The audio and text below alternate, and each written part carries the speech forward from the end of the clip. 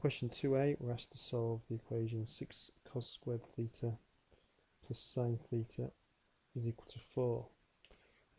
Now, because we already have a sine theta there, we need to remove the cos squared theta. We need to remember our identity. Sine squared theta plus cos squared theta is equal to 1, meaning that rearranging cos squared theta is equal to 1 minus sine squared theta.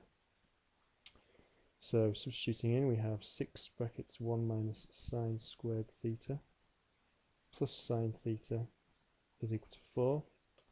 Expand our brackets, 6 minus 6 sine squared theta plus sine theta is equal to 4. And then taking everything over to the right hand side, rearranging, we should get 6 sine squared theta minus sine theta minus 2 is equal to 0.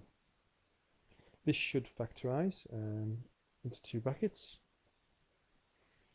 and looking at this we can see we'd have 3 sine theta minus 2 and 2 sine theta plus 1. Then all we need to do is work out the values of sine theta that satisfy the equation.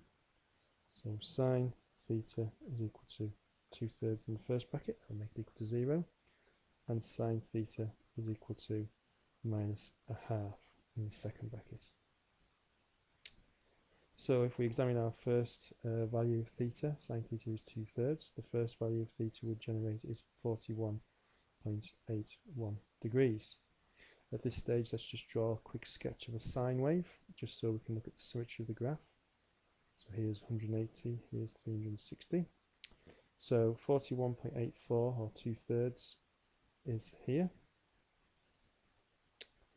And we can see from the symmetry of the graph, the other value that would satisfy that equation would be 180 minus 41.81, which is 138.19 degrees.